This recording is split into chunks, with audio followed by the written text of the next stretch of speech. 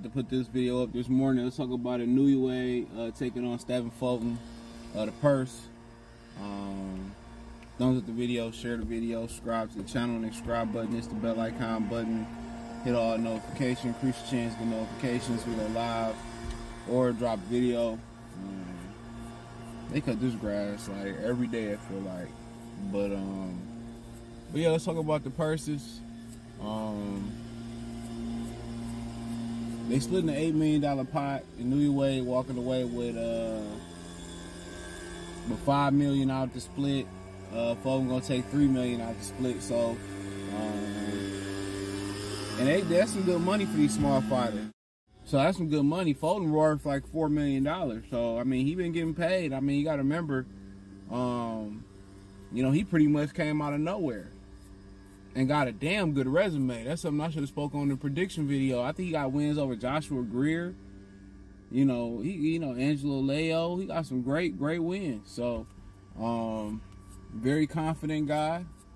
And they say he worth $4 million. So being worth, I mean, you know, in the lower weight classes, this is great payout right here, bro. You can't find that type of money. That's why he's willing to go over to Japan.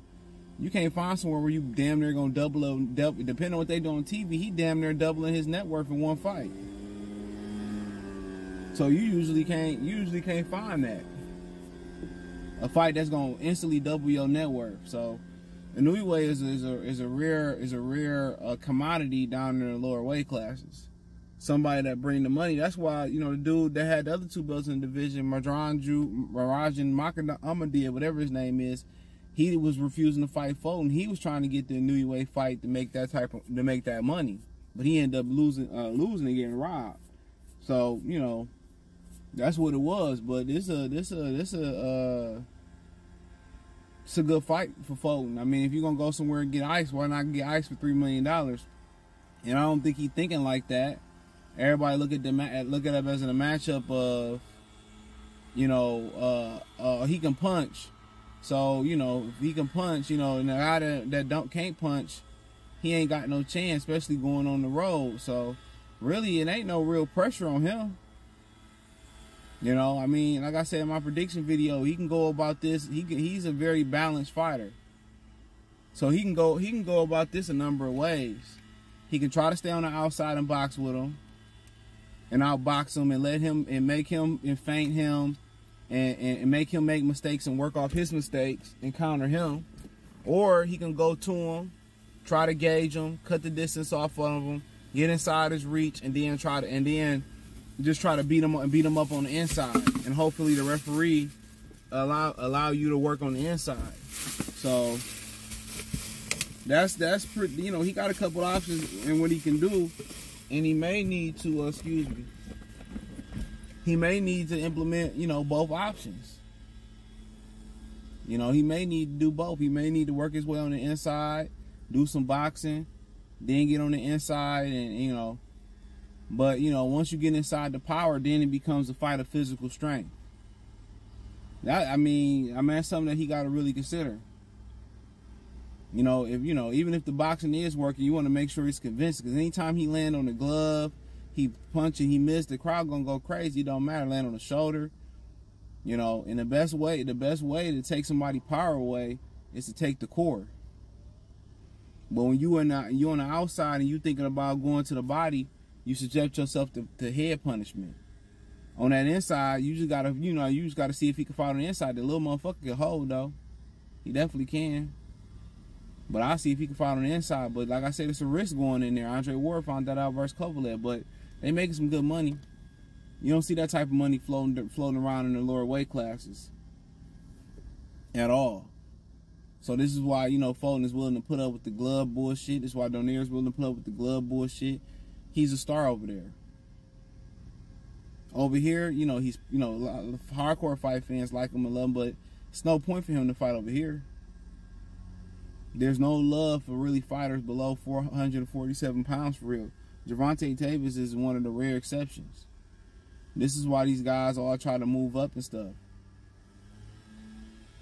So what they making over there, that's great money. And maybe, you know, Fulton can win. Maybe they can do a rematch over there. Maybe you bring them back over to the U.S. You know, maybe Fulton come back over there and they like to have him for a fight without Inoue if he do well. It's a lot on the line here. It's potential business, a line of business on the line here if he do well and win. You never know. The anti-shoe company might give him a shoe. He might can always come over there if he need to. So it's a lot on the line. But that's great money for the lower weight class. But there ain't no love for the lower weight classes in America. And what you hear some fight fans say, well, they don't hurt each other. You know, the heavyweights reign supreme, but they really ain't been doing nothing. So now, you know, people gravitating to the welterweight division, you know, and going with Canelo at, etc. But like I said, they getting that bad.